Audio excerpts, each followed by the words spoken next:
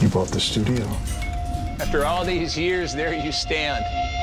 I was telling Rosie about this building my dad just bought. He's trying to turn it into condos, but I got a surprise for you guys. Come back for more.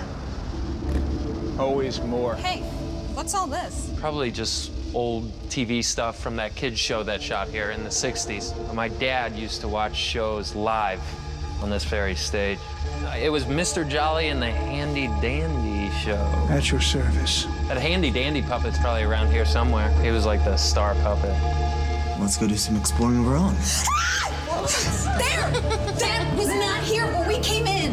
Those puppets come from the Masonic temple. Look! Before that, You're out of your depth. no one really knows. One of my dad's best friends went missing and was never found. Trust me, when the time comes, even without the dagger, the Kandurian artifact will have power enough.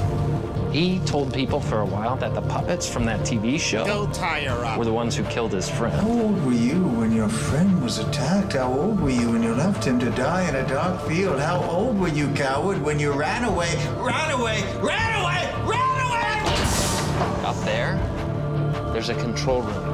Monitors every inch of this building. We can't just stand here in a little bunch, okay? We're an easy target if somebody's in here with us. Everything means something to a Mason. You, here, We've been waiting a long time for this night. means something.